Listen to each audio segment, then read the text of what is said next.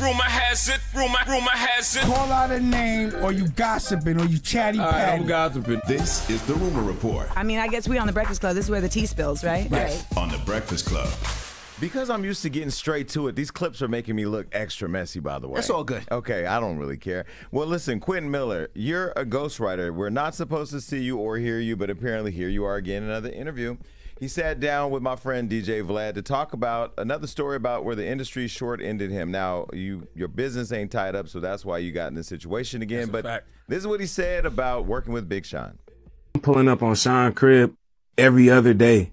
I remember one day I'm at his crib and I see the BET Hip Hop Award for Bless.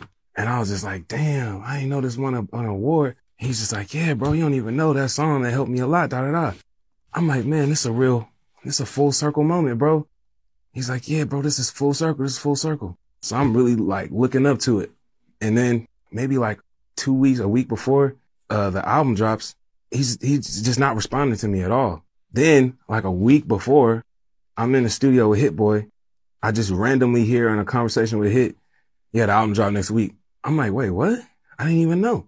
So then I start hitting him, and then I'm getting text from his manager. Now I'm only talking to his manager. I'm like, well, what happened? Then the come out. We still ain't signed the paperwork or nothing. My name was not on the credits.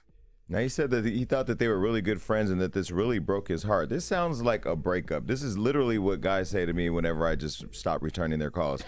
Now, I don't understand why. Well, maybe I do understand why. He thought they were friends and then they were trying to do business. And clearly. But let me ask you a question. And this is what I've always been confused with Quentin Miller. Is he actually writing verses, or is it one of those things that he's helping out with the hook?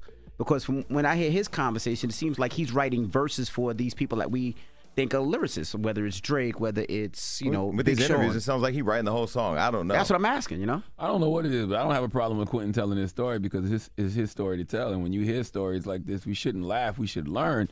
Because Quentin didn't have his business together, and it's not even his fault because he was new to the game. He was trusting artists. He probably didn't even understand how any of this works. But first things first, get you an entertainment lawyer. That's like saying you was in a relationship where you got abused and you got in another relationship where you got abused again. You should have learned from the first experience how to not get in certain situations or the red flags. True. I mean, I would like to know the time period of all of this, though, because it sounds like all of this was happening at once. You know what I mean? Like, it sounds like this was all probably in a span of like couple of months. 6 months to a year. But the Drake story was so many years ago. Why are we talking about this now? Are we having flashbacks or something? I don't know. Vlad probably asked him, though. But because he's probably reflecting on all the times he did not get paid in his business. He's probably reflecting all the times he got in his business. But it seems like he thought Sean was his people's and Sean was his homie and got burnt. We said he DM'd him or texted him and he left him on red. That was really sad. I guess it's good to tell the story because there are people out there that want to get in the business and he probably wants to help protect them from being taken advantage of. Yeah. Sure. But he said he was a ghostwriter. They say he's a ghostwriter. Another person that told me they were a ghost was Kanye West. When we were working together, he called me one day and said, I'm dead. I said, no, you're not. You're on the phone. But anyway, he said he was a ghost.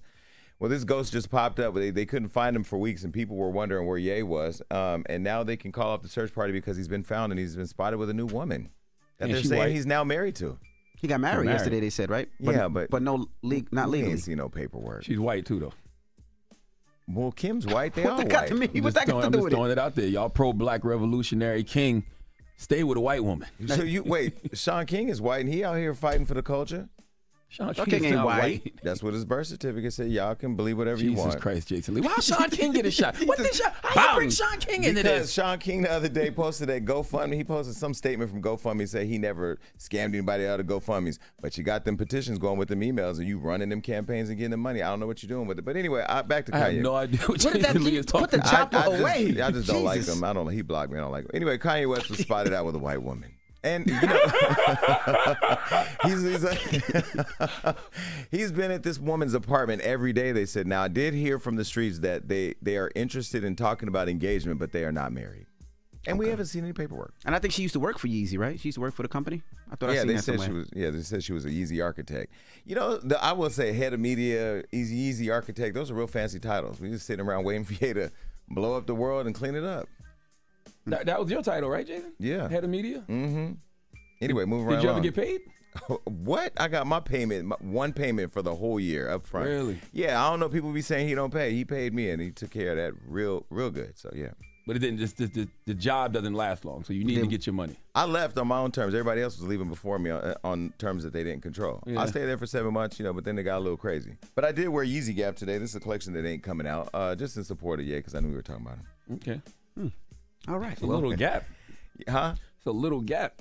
Yeah, well. Whoa. No, I'm saying. Whoa. You know what? Whoa. Freaky Friday. I'm saying the gap is very Stop with that little with on your this fingers, shirt. bro. Stop that with your fingers. Yeah, put your finger away. Please, put that I finger want to away. get to a place where when I walk in the room, it ain't just, we don't go there. But I ain't gonna lie. Every time I'm in a room, I hear a joke, I feel gay. I'm like, yo, that was gay. Somebody else being put on blast. Speaking of gay, let's transition over here to Eddie Murphy. Eddie Murphy was Jesus Christ. What? Y'all remember he was riding around with the trans? Hey! God damn, Jason Lee. Y'all get one Cecil B. DeMille Award, and y'all forget he was riding around the streets of Hollywood. Whoa! Eddie Murphy don't even. Jesus. Whoa! Let him go. Eddie Murphy. Exactly. Eddie Murphy don't come out the house much, but he came out at the Golden Globes. He got the Cecil B. DeMille Award. Why? We can't talk about Eddie with the trans man. Do the damn story, Jason. Go ahead, Jason. This selective memory is killing me over here. Anyway, he was at the awards. He said this joke that, made some people upset. This was the joke he said. Go ahead, listen. I want to let you know that there is a definitive blueprint that you can follow to achieve success, prosperity, longevity, and peace of mind. It's a blueprint, and I followed it my whole career. It's very simple. There's 3 things. You just do these 3 things. Pay your taxes, mind your business, and keep Will Smith's wife's name. Now, who would that upset other than Will and Chris? Well, Tyrese posted something on Instagram, and he said, let's just move on. Move on already. I just watched Emancipation for the 3rd time, and I just can't believe how masterful this overall movie is. # my brother's keeper. I've seen Emancipation. Have you seen Emancipation? No, I haven't watched it. I haven't seen it yet. I've seen it twice.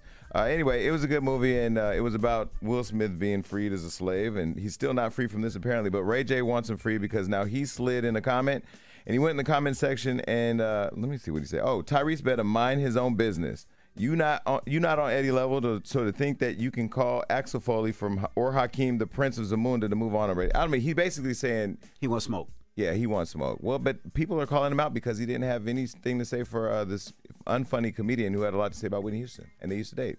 What's the Ray J correlation with Eddie? Nothing. But it's just something to say. He didn't have anything to say about Whitney, and that's what people are upset about because him and Whitney used to date. Oh, I get what you said. So they wanted him to call out Gerard Carmichael. Okay, I get it. Yeah, not just Tyrese. But I also understand that was really sensitive time for Ray J because he was with her the night before, and he was there when she was found, dead. Yeah, absolutely. I just want to go there again. Well, that's Jason Lee with the T. Thank you, Jason Lee. Eddie Murphy's still with the trans. This guy, man. Charlamagne, who are you giving that donkey to, man? 4 after the hour, we need Dennis Perkins to come to the front of the congregation. Who that is? Dennis Perkins is the person that was putting the barf balls in the brownies. We'll talk about it. All right, we'll get to that next. It's The Breakfast Club. Good morning.